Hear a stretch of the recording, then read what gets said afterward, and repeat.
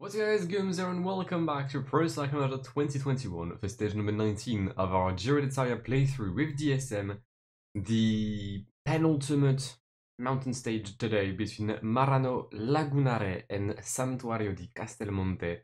We've got 177 kilometers to do. Not the toughest of stages, but maybe we can try and get some time back on Carapaz. Alright, this is my second time recording the stage, because the first one I did everything and forgot to put my mic on. Nice. The stage had been horrendous to play. I hate Ineos, so I'm gonna guess they're probably gonna ride the same tactics. A good thing today though, we actually have teammates with good race conditions. Good race day conditions, sorry. Because I had zeros all around and -1 on Arensman who crashed as well, so that was shit. But yeah, it was horrendous to play. They allowed the breakaway to have like a massive gap, but also yeah, the gap was like 5 minutes at the bottom of the final climb, and Carapaz won. So I'm not sure how that happened. It was just sprint ahead of Bardet, I guess. But I tried to blow up the race 3 times, and 3 times Ineos was like no, and the one time they said yes. I ended up in a group in this valley with like 7 other riders, including Romain.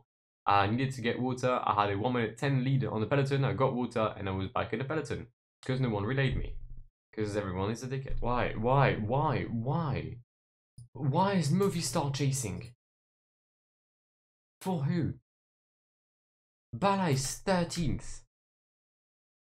And you're pacing. Ineos is already strong enough. We don't need to give them another 4 teammates. Pedersen came back at us, so we attacked again, this time with Martin Tuesveld. I don't understand what's happening.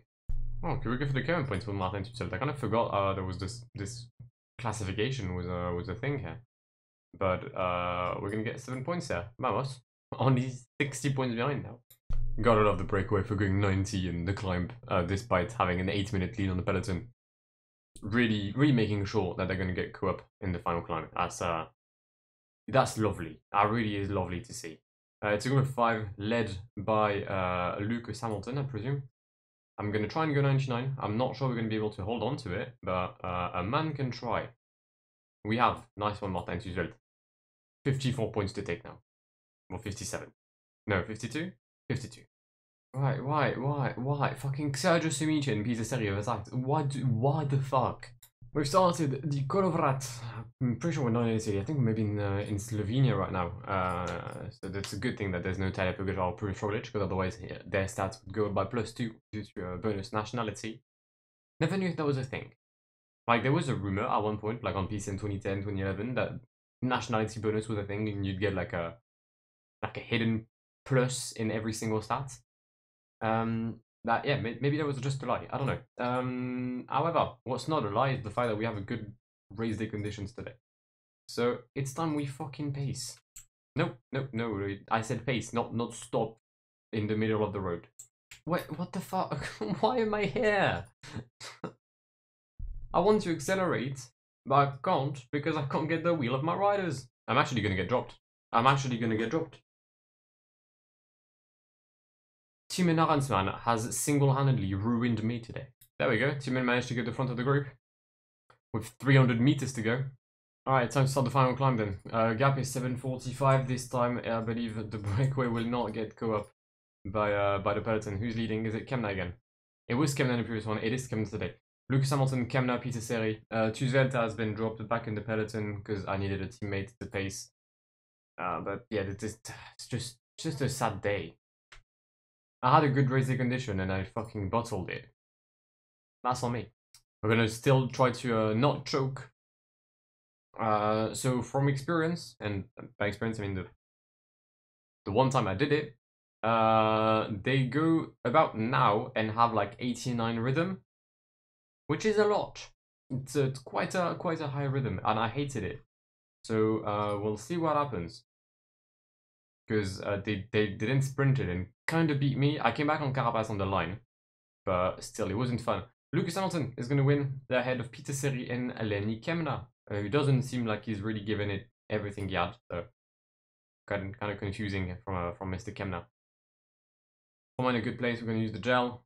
Carapaz is casually moving up towards the front of the group. There's many trees here, so you can't see sometimes the image. It's okay, don't worry. I'm not gonna miss something like RCS usually would. Let's go 99.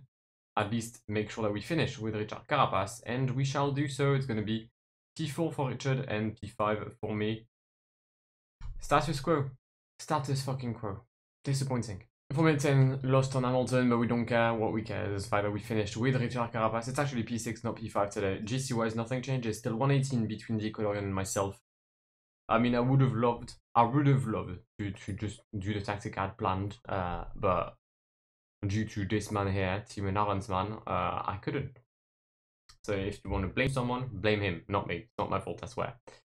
We'll try to do something else tomorrow. The good thing is there's long downhill and Romain has 81 downhill. If it's a good day, could potentially go up to like 82, 83 downhill.